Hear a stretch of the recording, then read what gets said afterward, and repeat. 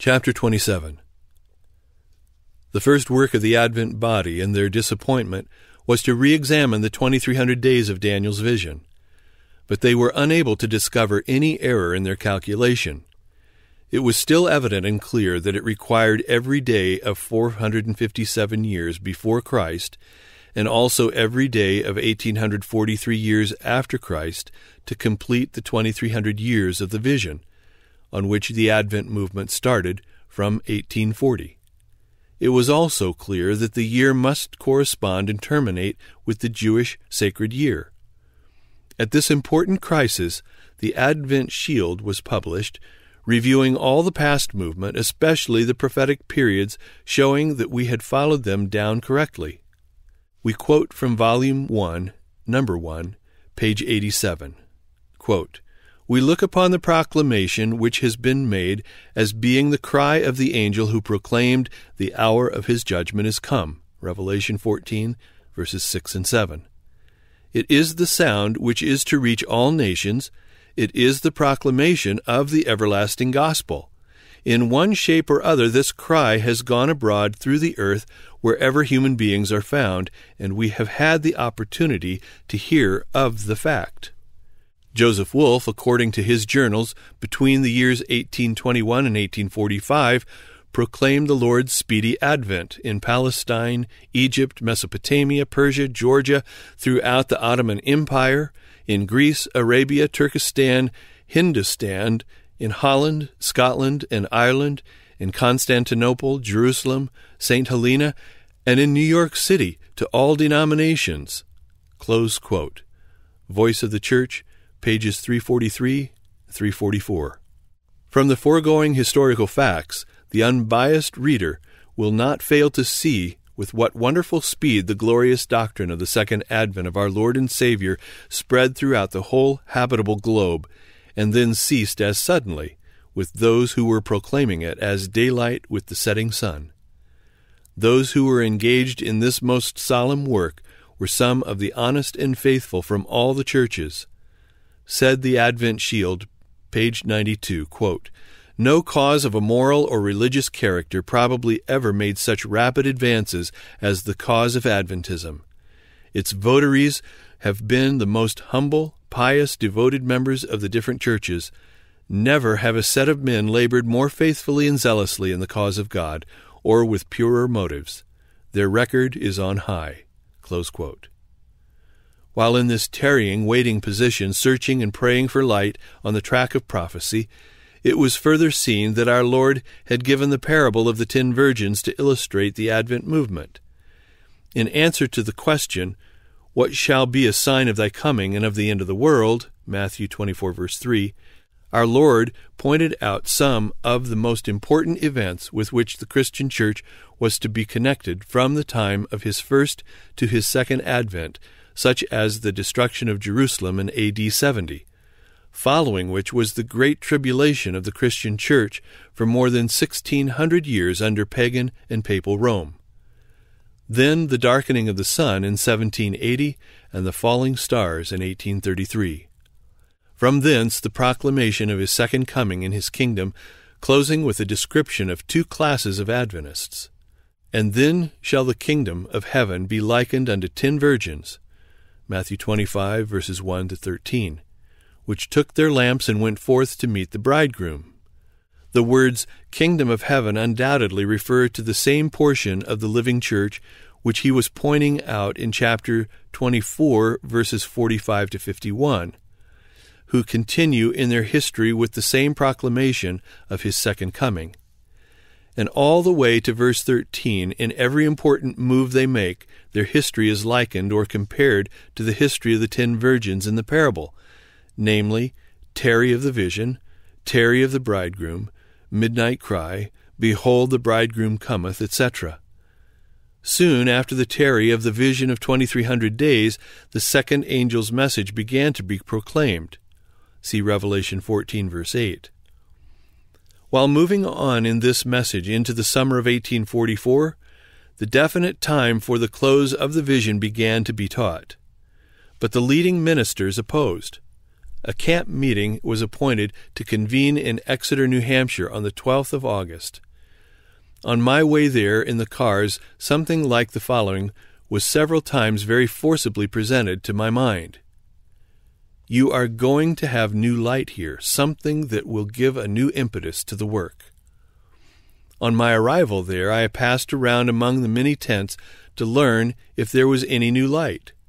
I was asked if I was going to the Exeter tent, and was told that they had new light there. I was soon seated among them, listening to what they called the midnight cry. This was new light, sure enough. It was the very next move in Advent history, if we moved at all, wherein Advent history could be fitly compared to that of the 10 virgins in the parable. Verse 6. It worked like leaven throughout the whole camp. And when that meeting closed, the granite hills of New Hampshire were ringing with the mighty cry, Behold, the bridegroom cometh, go you out to meet him. As the loaded wagons, stages, and railroad cars rolled away through the different states, cities, and villages of New England, the cry was still resounding, Behold, the bridegroom cometh. Christ, our blessed Lord, is coming on the 10th day of the 7th month. Get ready, get ready. After an absence of 5 days, I returned home to Fairhaven in season for an evening meeting. My brethren were slow to believe our report respecting the new light. They believed they were right thus far, but the midnight cry was a strange doctrine to connect with Advent history. Sunday morning I attended the Advent meeting in New Bedford, some 2 miles distant. Brother Hutchinson from Canada was preaching. He appeared much confused and sat down saying, I can't preach. Elder E. Macomber, who had returned with me from the camp meeting, was in the desk with him. He arose, apparently much excited, saying, Oh, I wish I could tell you what I have seen and heard, but I cannot. And down he sat also. I then arose from my seat in the congregation, saying, I can, and never do I remember of having such freedom and flow of words in all my religious experience. Words came like flowing water. As I sat down, a sister came to me across the hall saying, Brother Bates, I want you to preach that same discourse to us this afternoon. Brother Hutchinson was now relieved from all his stammering and said, If what Brother Bates has said is true, I don't wonder he thought my preaching was like carpenter's chips. When the meeting closed the next evening, stammering tongues were loosed, and the cry was sounding, Behold, the bridegroom cometh, go you out to meet him. Arrangements were quickly made for meetings to spread the glad tidings all around. On the 22nd of August, S.S. Snow issued a paper called The Midnight Cry, setting forth all the points in the types, with the calculation showing that the definite time for the ending of the vision of 2300 days would be on the 10th day of the 7th month, 1844. Following this, at camp meeting in Pawtucket, Rhode Island, Elder J.V. Himes and several of the leading Advent ministers pressed their objections respecting the genuineness of the midnight cry. But before the meeting closed, they were returning to their stations, and a few days after, the Advent Herald was heralding their confessions and how all their objections were removed and their faith in the cry steadfast and unwavering.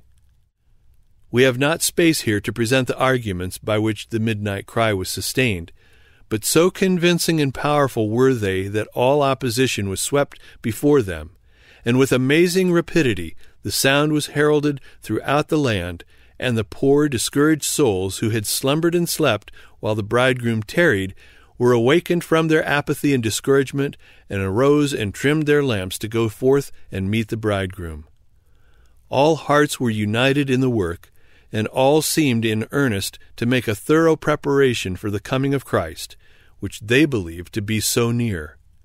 Thousands were running to and fro, giving the cry and scattering books and papers containing the message. But another sad disappointment awaited the watching ones. Shortly before the definite day, the traveling brethren returned to their homes, the papers were suspended, and all were waiting in ardent expectation for the coming of their Lord and Savior. The day passed, and another 24 hours followed, but deliverance did not come. Hope sunk and courage died within them, for so confident had they been in the correctness of the calculations that they could find no encouragement in a re-examination of the time, for nothing could be brought to extend the days beyond the 10th day of the 7th month, 1844. Nor has there been to this day, notwithstanding the many efforts of those who are continually fixing upon some definite time for the coming of Christ. The effect of this disappointment can be realized only by those who experienced it. Advent believers were then thoroughly tested with various results.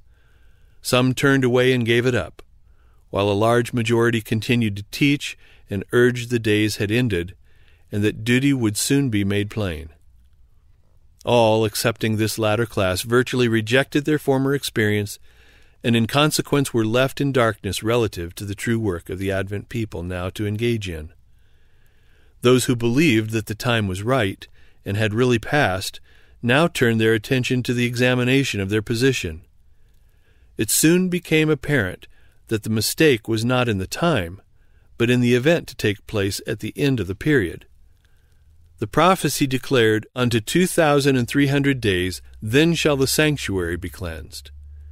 We had been teaching that the sanctuary was the earth, and that its cleansing was its purification by fire at the second advent of Christ.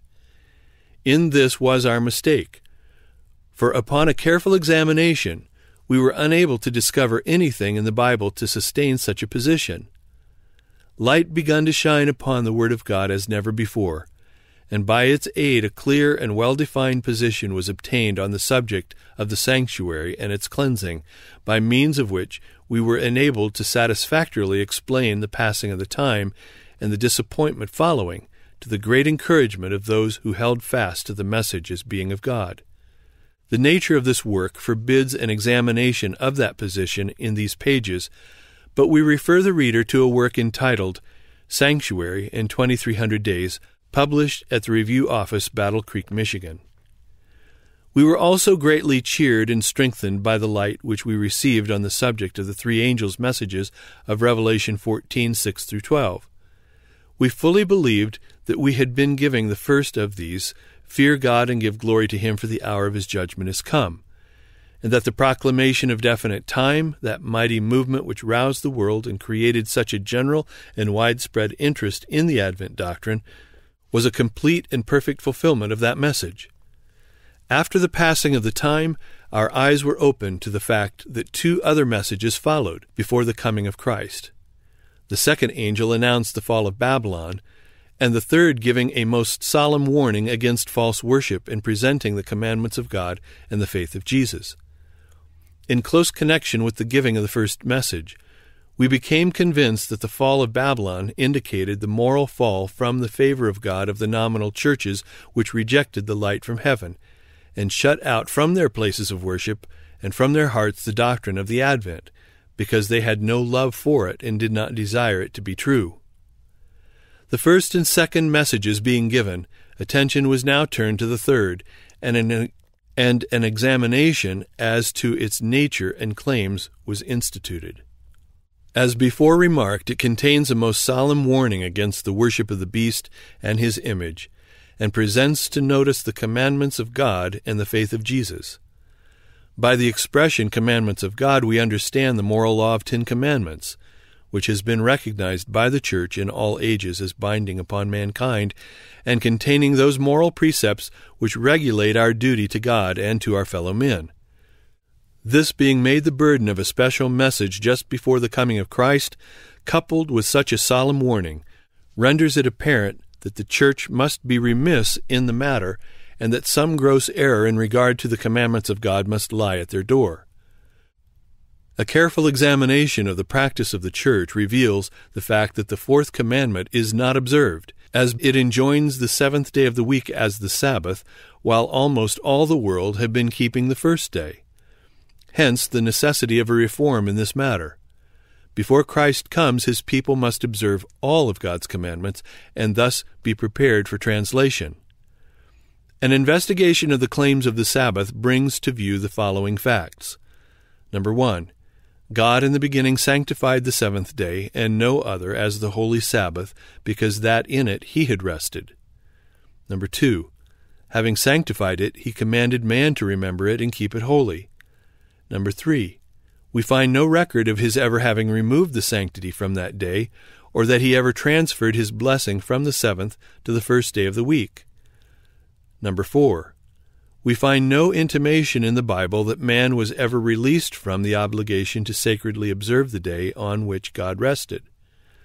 Number 5, our Savior, in his example and teachings, recognized the claims of the Sabbath and declared that it was made for man. Number 6, the disciples and apostles observed the day by holding meetings and preaching upon it, calling it the Sabbath, and recognizing it as the day for Christian worship. Number 7, the New Testament uniformly speaks of the seventh day as the Sabbath, while the first day is never once honored by that title. Number 8, the term first day of the week occurs 8 times in the New Testament and never in connection with any intimation that it is to be kept holy or observed as a rest day.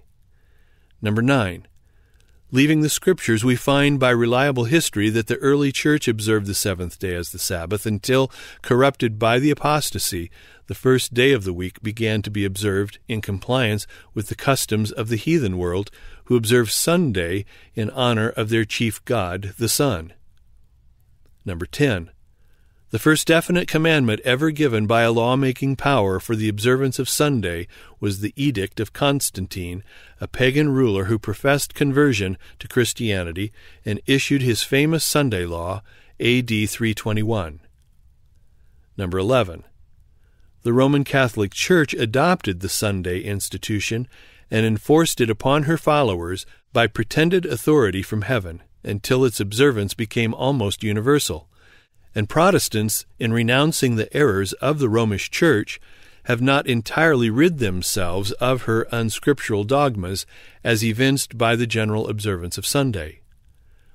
In the light of the above facts, the message of the third angel assumes an importance, entitling it to the serious and candid attention of all Bible believers, and especially of those who profess to be making a preparation to meet the Lord at his coming. And as they were presented to the attention of those who had been giving the 2 former messages, those who were moving in the counsel of God and recognized his hand in the work thus far, and in the disappointment being itself a fulfillment of prophecy, gladly embraced the truth and commenced keeping the Sabbath of the Lord. Although at first the light on this subject was not 1/10 part as clear as it is at the present time, the humble children of God were ready to receive and walk in it. From that time the progress of the work has been steadily onward, rising in comparative obscurity, rejected by many who gladly embraced the first and second messages presented at first by but few preachers, struggling along in want and poverty, contending with the opposition of many and the prejudices of all. It has gradually and steadily worked its way upward under the blessing of God until it now stands on a firm foundation, presenting a connected chain of argument and a bold front of truth, which commend it to the consideration of the candid and thoughtful wherever the message is preached. It is now 23 years since we commenced keeping the Sabbath of the Lord, since which time we have endeavored to teach it to others, both in private and by public labors, by the fireside and from the sacred desk. We have presented this and kindred truths in New England, many of the Western states, and the Canadas, and our labors have been blessed by seeing scores and hundreds turn from the traditions of men to the observance of all of God's commandments. By the untiring efforts of our esteemed brother Elder James White and his companion, who were pioneers in this work, there is now established in the city of Battle Creek, Michigan, a well-furnished office of publication, owned and controlled by the Seventh-day Adventist Publishing Association, a corporate body engaged in the publication of this message. The association employs 2 power presses in carrying on its business and issues the Advent Review and Sabbath Herald weekly, the Youth's Instructor monthly, the Health Reformer monthly, and a large assortment of books and tracts on various Bible subjects. In closing this work, I desire to express my gratitude to God that I am permitted to bear a humble part in this great work, And while my past life has been a checkered and eventful one, it is my earnest desire to spend the remainder of my days in the service of God and for the advancement of His truth, that I may have a place in His soon-coming kingdom, and that reader and writer may meet in that happy abode, is my most earnest prayer.